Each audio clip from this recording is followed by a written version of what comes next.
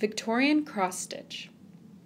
Place your waist knot on top of your canvas roughly an inch from where you plan to begin stitching. Enter the canvas from the bottom left-hand side of the canvas. Cross diagonally to the upper right. Push the needle under one canvas thread from right to left. Cross diagonally to the bottom right. Push the needle under two canvas threads and pull the thread completely through the canvas. This will fully complete your first Victorian cross stitch and simultaneously begin your next one.